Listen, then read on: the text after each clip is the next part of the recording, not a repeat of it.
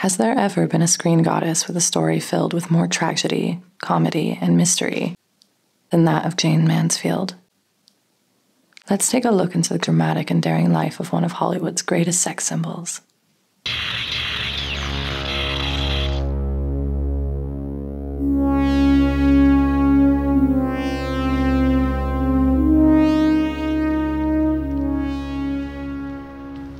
Mansfield was often viewed as merely a low-end replacement for Marilyn Monroe, and like Monroe, she met a tragic end. On June 29, 1967, at about 2 a.m., Mansfield was in a car with her 3 children, including the future actress Mariska Hargitay, when they collided with a semi-truck on a dark Louisiana highway. The crash tragically killed the adults in the front seat, but miraculously, the children sleeping in the back survived.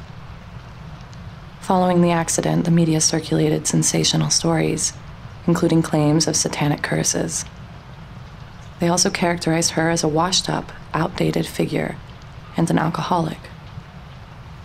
However, there was much more depth to Jayne than these portrayals suggested.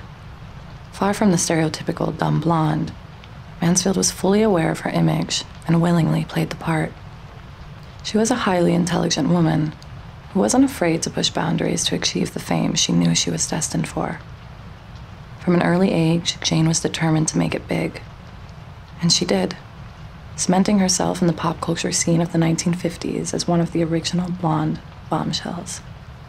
But she was an accomplished dramatic actress and a naturally gifted comedian, talents that are sometimes overlooked. Mansfield's eye-popping physical appearance and fondness for attention-grabbing antics often overshadowed her genuine ability. She had an IQ measuring a voluptuous 163. She was fluent in 5 languages, a lover of art history, and a skilled musician. So how did this almost cartoon-like figure end up dying in such a tragic and violent manner? This is the real-life story of Jayne Mansfield. Born Vera Jane Palmer in 1933, Mansfield's early life was one of happiness and familiar warmth. From the outset, Jayne shared a special bond with her father. She was his cherished daddy's darling. She fondly recalled, "My earliest memories are the best. I always tried to remember the good times when Daddy was alive." When Jayne was just 3, her father suffered a fatal heart attack. Jayne explained her memory of it. "We were driving up a steep hill. We were all laughing and joking. Mama had a funny story about a dinner party that night. Suddenly, our laughter stopped. Daddy fell over against Mama. He was dead, just like that. My daddy was gone." She added, "It started to rain, washing away over her tears. The rain has haunted me all my life."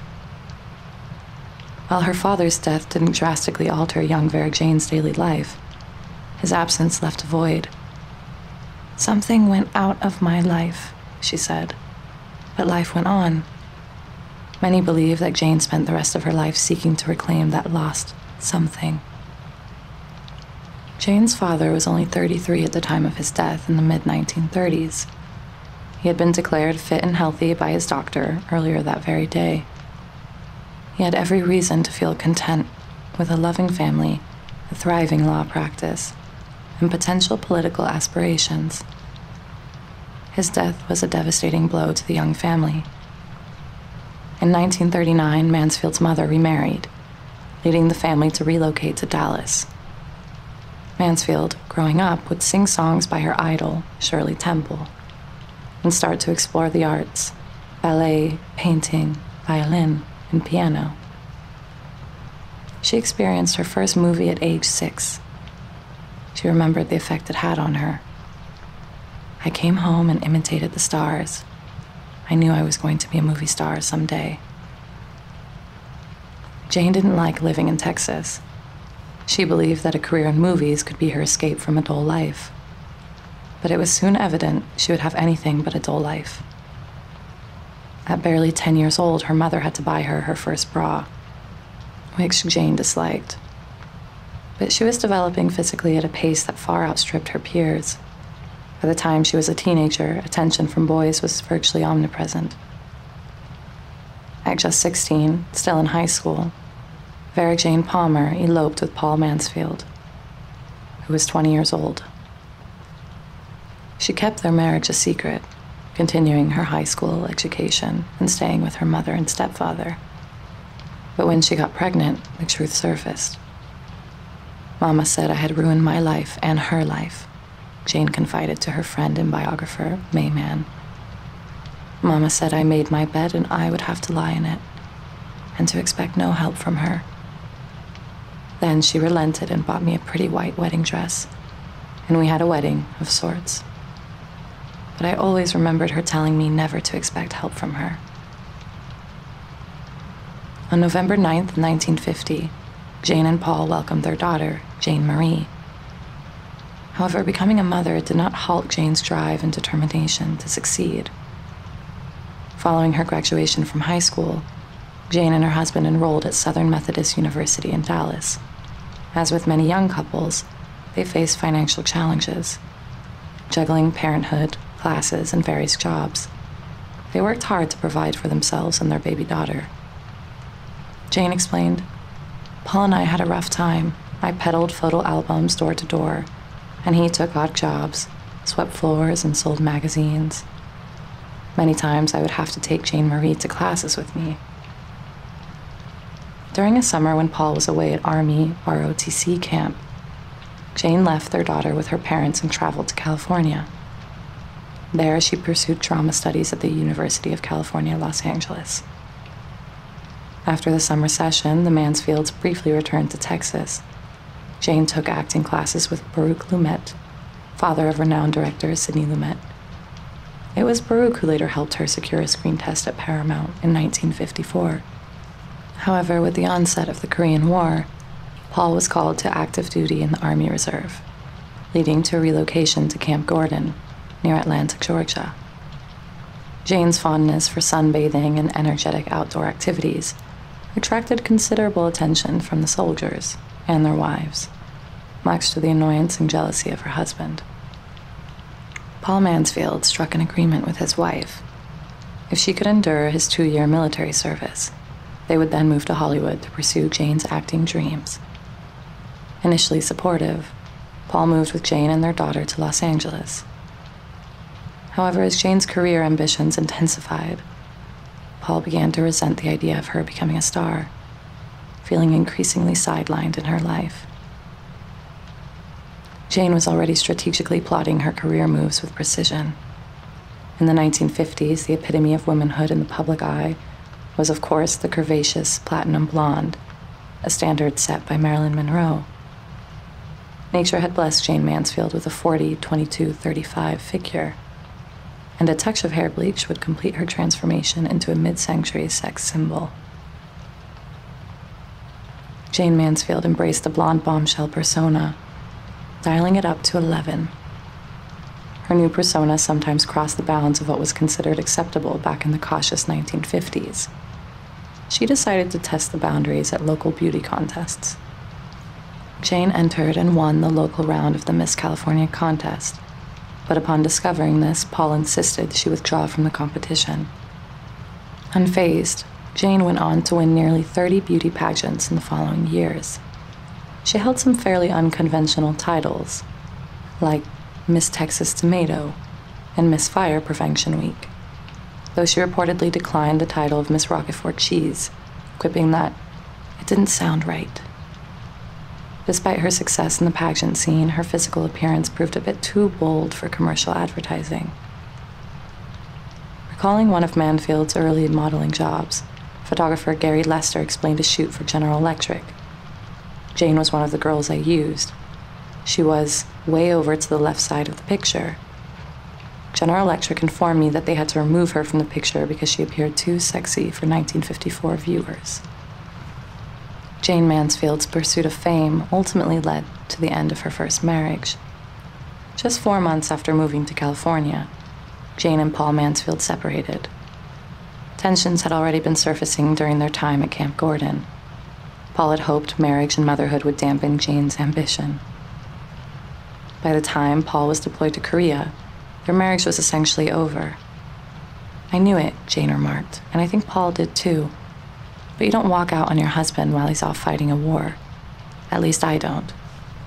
The Mansfields' marriage crumbled under the weight of emotional and financial challenges after their move to California, and including Jayne's relentless drive for fame. Upon his return in 1954, they settled in a modest apartment in Van Nuys, Los Angeles, with Jayne's collection of pets, including a Great Dane, 3 cats, 2 chihuahuas, a pink-dyed poodle, and a rabbit. Disagreements around Jayne's career ambitions, infidelity, and her considerable array of pet animals were the main cause of arguments. Eventually, Paul issued an ultimatum: her career or him. Not long after, he returned to Dallas. Still in her early 20s, Jayne was resolute about making it in Hollywood. According to showbiz lore, she boldly called Paramount Pictures, declaring, "My name's Jayne Mansfield, and I want to be a movie star." In 1954, this audacity, with a little help from Baruch Lumet, led to a screen test invitation. The studio had her perform a scene from Joan of Arc, of all things. But her portrayal didn't exactly impress the executives. Playing a medieval saint with a 40-inch bust proved somewhat incongruous, and no contract followed. However, Mansfield's efforts paid off when she secured her first film role in the 1955 noir, Female Jungle. The same year saw her debut in Hugh Hefner's sensational new magazine, Playboy, with a semi-nude spread. These photos gave Paul Mansfield, looking for ammunition in a custody battle, grounds to claim Jayne was an unfit mother. This accusation was repeated by her subsequent husbands, though it was never substantiated in court. Jayne knew the importance of good publicity and enlisted the help of Jim Byron, a former club promoter, for image management. Byron secured her a meeting with the producer at Warner Brothers.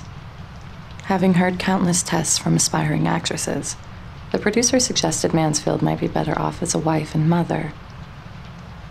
After a studio tour, he told her he'd call if an opportunity arose. It didn't sound promising, but shortly after, Mansfield was invited for a screen test and quickly signed a 7-year contract with the studio. Casting director Milton Lewis advised her to focus on her natural strengths rather than drama. The studio decided to complete her transformation into the next Marilyn Monroe, starting with dyeing her hair platinum blonde. Mansfield later said, "He lightened my hair and tightened my dresses, and this is the result." By the mid-1950s, Marilyn Monroe was challenging the studios for greater control over her roles and her life. As Marilyn increasingly resisted the studio's dominance, they began searching for a new, more compliant, blonde bombshell. They hoped to find someone who wouldn't resist their control, and Jayne was eager to step into this role. She saw her chance to shine on the big screen. Jayne wasn't one to sit around waiting for the studios to get her name in the headlines. She developed a talent for devising publicity stunts that landed her in the tabloids. "I feel that there's a time and place for everything," she said. Whether it was a strategically loosened spaghetti strap that broke at the perfect moment in front of cameras, or giving Sophia Loren an unforgettable view, or even her top conveniently coming off in a pool, surrounded by photographers at a press event for a movie she wasn't even part of. The camera couldn't take its lens off of Mansfield, not even for a moment. A journalist of the era commented that she had so many on-stage wardrobe malfunctions that nudity seemed to be a professional hazard. Her wardrobe designer reportedly parted ways with her, concerned that these frequent mishaps reflected poorly on the quality of his work. Long before Janet Jackson's 2004 Super Bowl incident, Jayne Mansfield was at the forefront of wardrobe malfunctions. Her most iconic moment happened in 1957, where an iconic photograph caught her figuratively and literally overshadowing Sophia Loren at a party, welcoming the Italian actress to Hollywood. Recalling the event in 2014, Loren told Entertainment Weekly, "I'm so frightened that everything in her dress is going to blow. Boom. And spill all over the table." Jayne unabashedly used her sexuality to capture attention at a time when doing so could put a woman's entire career at risk. She set herself apart from the other starlets who typically played it coy and reserved. She proclaimed, sex appeal is a wonderful, warm, womanly, healthy feeling. Jayne was aware of her allure and made sure everyone else was too. Her readiness to do anything for fame led some to view her as a forerunner to modern reality TV and social media celebrities. But she was always aware of what she was doing. There's not much to the part, she once said, but the pay is spectacular. I feel that a star owes it to her public to bring the public into her life. The fans feel that they kind of own you, and if you kept your life a complete secret, it wouldn't be fair to them. She relished walking the Warner lot alongside Hollywood's biggest stars, and the studio's publicity machine kept her in the spotlight. However, her 7-year contract yielded limited opportunities, leading Warner Brothers to part ways with her after 4 unremarkable films. Her breakthrough came not in Hollywood, but on Broadway, in the play Will Success Spoil Rock Hunter, where she portrayed the vapid blonde sex symbol Rita Marlowe. This character was a clear parody of Marilyn Monroe, who had starred in another play by the same playwright just a year earlier. The play became a massive hit, allowing Mansfield to express her comedic talents and proving her ability to cleverly craft her playful bombshell image for maximum impact. After Warner Brothers dropped her in 1955 for her Broadway pursuits, she landed a deal with 20th Century Fox in 1956. The studio bought the play's rights and offered Mansfield a 6-year contract, aiming to develop her as a leading star. In that same year, she appeared in The Girl Can't Help It, which earned critical acclaim and was a box office hit. Mansfield played Jerry Jordan, a tone-deaf mobster's girlfriend, pushed into singing stardom by a beleaguered press agent. The film, featuring stars like Eddie Cochran and Little Richard, was a major success, reinforcing Mansfield's glamorous image. Fox started to promote her as Marilyn Monroe king-sized. Unlike Monroe, who grew to resent her public persona and yearned for serious roles, Mansfield thrived in the spotlight. When Monroe's conflicts with Fox led to her suspension, Mansfield stepped in as the studio's new leading lady. George Axelrod once noted, Jayne Mansfield loved being Marilyn, whereas Marilyn hated being Marilyn. It seemed inevitable that these two powerful women would eventually encounter one another, and they did at the New York premiere of The Rose Tattoo in 1955. These photographs captured Jayne trying to interact with Marilyn, who noticeably ignored her. Some might see Jayne seeking a photo op at Marilyn's expense, but Marilyn's blatant disregard seemed both tactless and embarrassing. Jayne idolized Marilyn, and this sight would not be forgotten. Marilyn once claimed, "I've never been in a Hollywood fight or feud. I have the most wonderful memory for forgetting things." This attitude was born after she was forced to face Joan Crawford's campaign of catty jabs when she first found fame. And it is true that Monroe seldom spoke ill of fellow stars, yet she felt uneasy about younger actresses, particularly blondes. This insecurity was evident in her only public meeting with Jayne. In response, Jayne took a bold step. She reportedly had affairs with both Kennedy brothers, allegedly sometimes right after Marilyn's own liaisons with them. Eager to shake off her image as just another superficial blonde bombshell, Jayne aimed for a change in her next project, expressing her desire for a shift. She said, "I feel that my figure has been publicized much more than my intellect, and I would like to change that." She chose a serious role in the 1957 adaptation of John Steinbeck's The Wayward Bus, as Camille. The film had modest financial success, but it showcased Jayne's genuine acting chops, earning her the Golden Globe for New Star of the Year. That same year, she starred alongside Cary Grant in Kiss Them For Me, and revisited her role as Rita Marlowe in the movie version of Will Success Spoil Rock Hunter? Fox seized the opportunity to promote their new leading lady. They organized a North American tour, followed by a 40-day visit to 16 European countries. During the London premiere of the film, titled Oh for a Man in the UK, She even had the opportunity to meet an unlikely new friend, Queen Elizabeth II. Finally achieving worldwide fame, Mansfield indulged in a variety of luxury items, all in her favorite color, pink. This period also saw her acquisition of the iconic Pink Palace. The Pink Palace was located at 10,100 Sunset Boulevard in Los Angeles. It was once a truly unique and wildly kitsch piece of Hollywood glitz, with its heart-shaped pool, a bedroom blanketed in pink shag carpet, and an office with shiny red leather walls. The stairway displayed the many magazine covers that had featured its owner. The three-story house was variously described as Spanish colonial and somewhat mockingly as Mediterranean movie star Baroque. A fan of pink since childhood, Mansfield enlisted Glenn Hulse, a Los Angeles set decorator, to transform the house into her dream home. Originally white, she had painted it pink with crushed rock mixed in, making it glitter in the sunlight. Her initials adorned the wrought iron gates.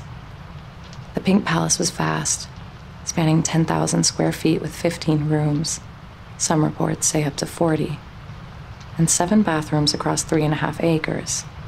Heart motifs were everywhere, from fireplaces to decor. The master bedroom was a pink haven, featuring a heart-mirrored headboard and Cupid-painted walls.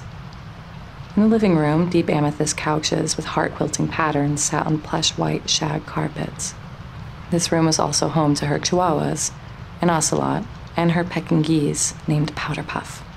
The decor included Cupid statues, a white and gold Steinway grand piano, embellished with yet more Cupids, and a champagne-dispensing Cupid fountain.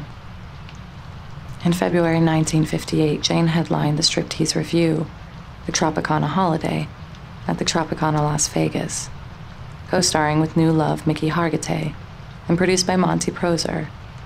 The show was initially set for a 4-week run, but extended to 8 due to its popularity. Mansfield earned $25,000 per week, which is equivalent to $254,000 in 2024.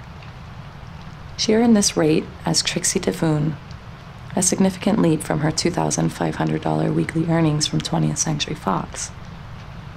She had a $1 million insurance policy with Lloyd's of London to cover any accidents during Hargitay's act. This was specifically referring to an act in which Hargitay spun a leopard print bikini-clad Jayne around his waist multiple times. Her wardrobe for these performances also included a gold mesh dress adorned with sequins, strategically placed to cover her nipples. The dress was described as a few sequins and Jayne Mansfield. Around the same time, Jayne received divorce papers from Paul, the official end of a tumultuous marriage already long dead. Jayne chose to retain Mansfield as her professional surname. After the divorce, Paul remarried and moved into public relations in Chattanooga, Tennessee.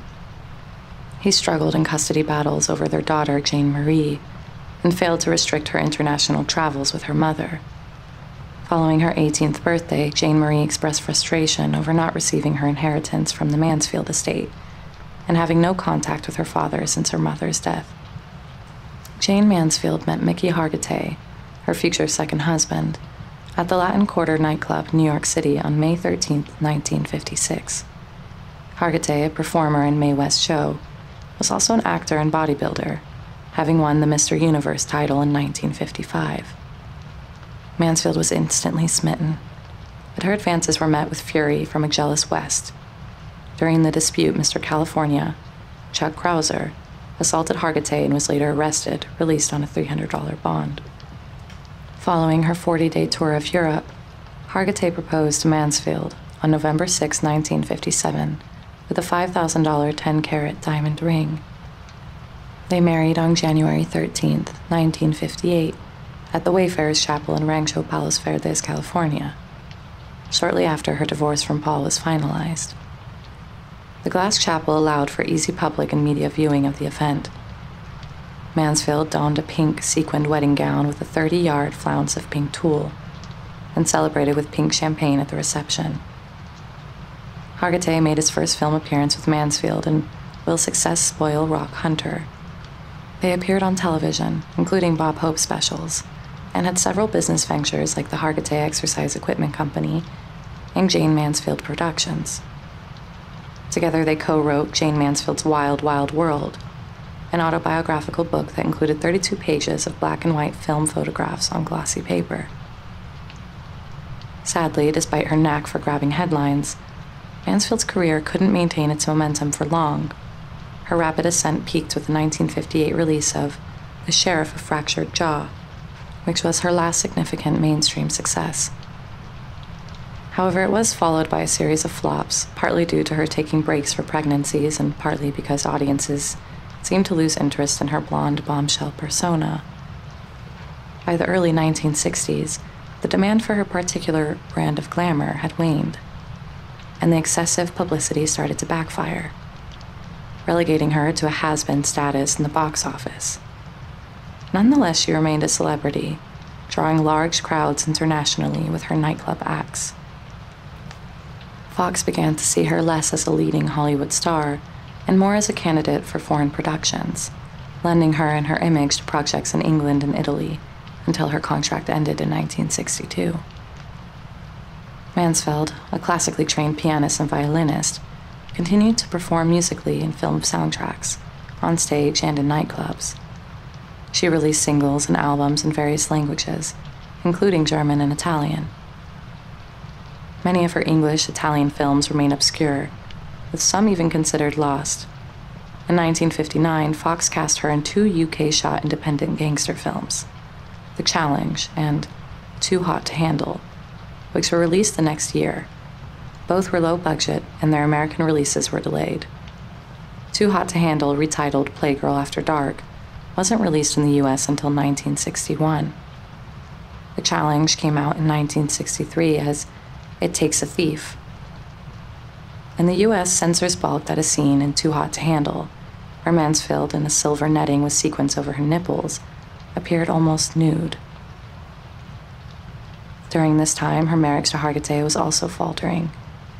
In 1962, Mansfield's affair with Enrico Bomba, the Italian producer of her film Panic Button, made headlines.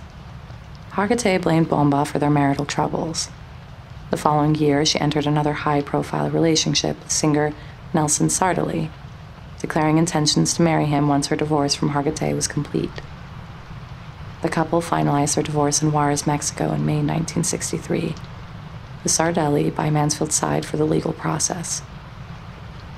She had initially filed for divorce in May 1962, but expressed hopes of reconciliation to the press. The divorce proceedings turned bitter, with Mansfield accusing Hargitay of kidnapping one of their children to leverage a better financial settlement. After the divorce, Mansfield discovered she was pregnant. Concerned about the stigma of being an unwed mother and its impact on her career, she and Hargitay claimed they were still married. Their daughter, Mariska Hargitay, was born on January 23, 1964, post-divorce, but before it was legally recognized in California. Mansfield later sued to validate the Juarez divorce, which was officially acknowledged on August 26, 1964. Hargitay remarried in 1968 to airline stewardess Ellen Ciano and took custody of his children after Mansfield's death. He then sued Mansfield's estate for over $275,000 to support the children, whom he and Ellen would raise, but he lost the lawsuit. Mansfield once apologized to Hargitay on a TV talk show for the trouble she caused him. Meanwhile, Jayne was adapting to the new decade and its risque zeitgeist. Tommy Noonan convinced Mansfield to become the first well-known American actress to appear nude in a lead role. This would be for the 1963 film Promises, Promises. Playboy featured nude photos of her from the set in its June 1963 edition, leading to obscenity charges against Hugh Hefner in Chicago. The film was banned in Cleveland, but was a box office hit in other places. Thanks to the film, Mansfield made it onto the top 10 list of box office draws for that year. Following Promises, Promises, she was selected to replace the late Marilyn Monroe in Kiss Me Stupid, a romantic comedy with Dean Martin. However, she declined due to her pregnancy with Mariska, and Kim Novak took the role. In the same year, she was featured in the pinup book, Jayne Mansfield for President, The White House or Bust. photographed by David Addy and promoted on billboards.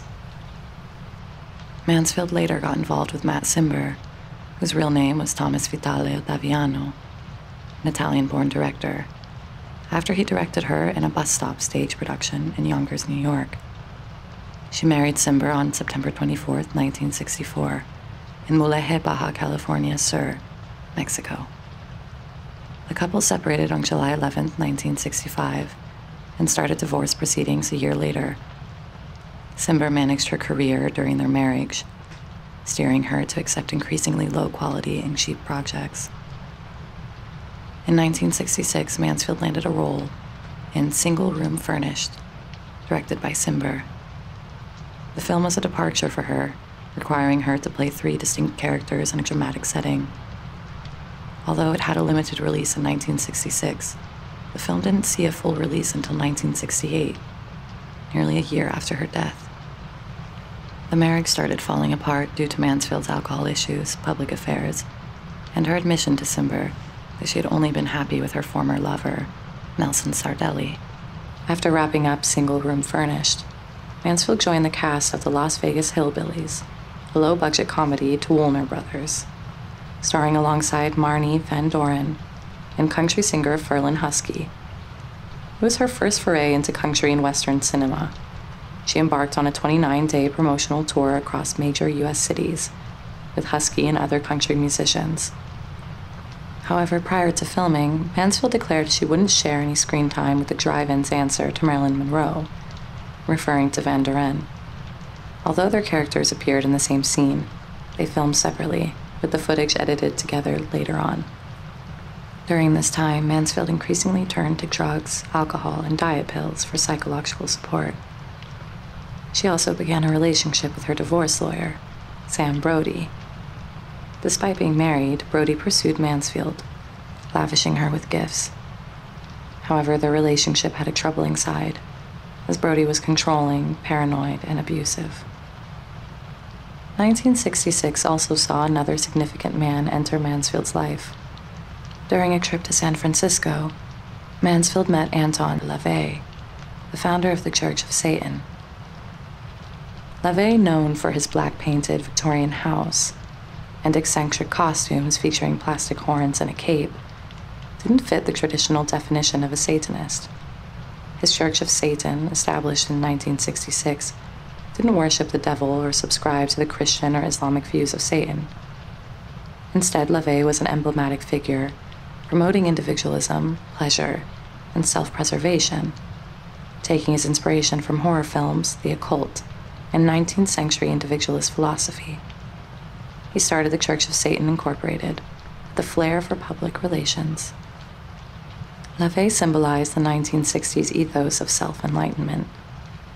Mansfield, often judged for his sexuality, found a resonance in his message of authenticity. Their acquaintance began during her visit to the 1966 San Francisco Film Festival. The pair were seen together at La Scala restaurant in downtown LA, and at Mansfield's Pink Palace, beside her heart-shaped pool. Photos exist of LaVey conducting satanic rituals with Mansfield on tiger skin rugs. But Mansfield, a self-professed Catholic, told reporters she didn't believe in his church. She did, however, find him to be a genius and an interesting person. Their common ground lay in their insatiable hunger for publicity and their self-aware, humorous public images, which played with societal taboos surrounding sexuality and self-expression, and not to mention their shared appreciation of eccentric decor. Brody quickly grew jealous of the rapport between LaVey and Mansfield, especially as she went deeper into Satanism. His suspicions about a romantic involvement between the two weren't baseless. Their relationship fired off a chain of events that have since become legendary in both occult and Hollywood circles. The story goes that during a visit to LaVey's Black House, where Brody insisted on joining Mansfield, he picked up a candle from LaVey's altar and dismissed it as silly.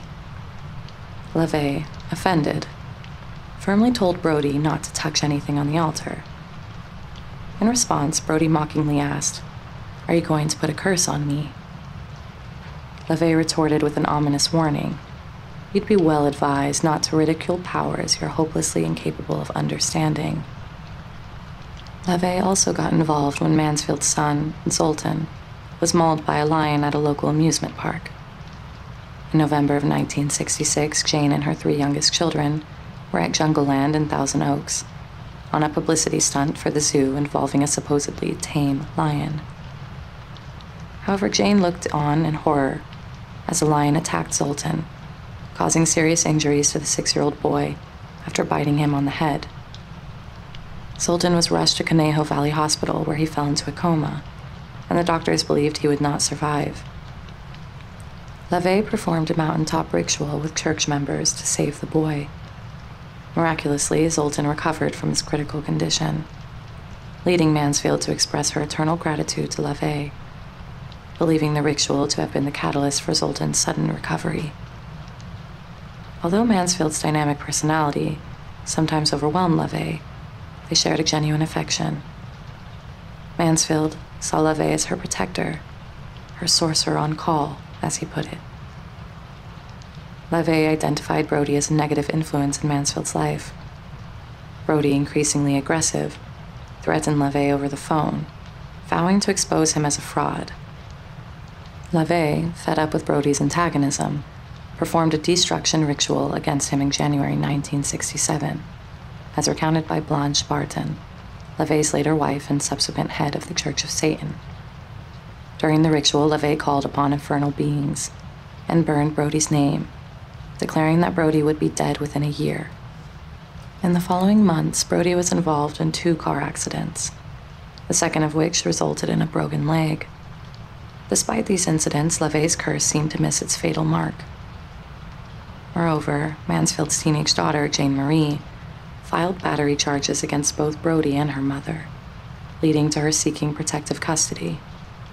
This legal action clearly didn't help Brody's efforts to maintain a legal bond between Mansfield and her children, which was supposed to be his main role in her life after all. In the early morning of June 19, 1967, LaVey was up in the dead of night working at his desk, as he often did. He was clipping a German newspaper article featuring photos of him laying flowers at Marilyn Monroe's grave.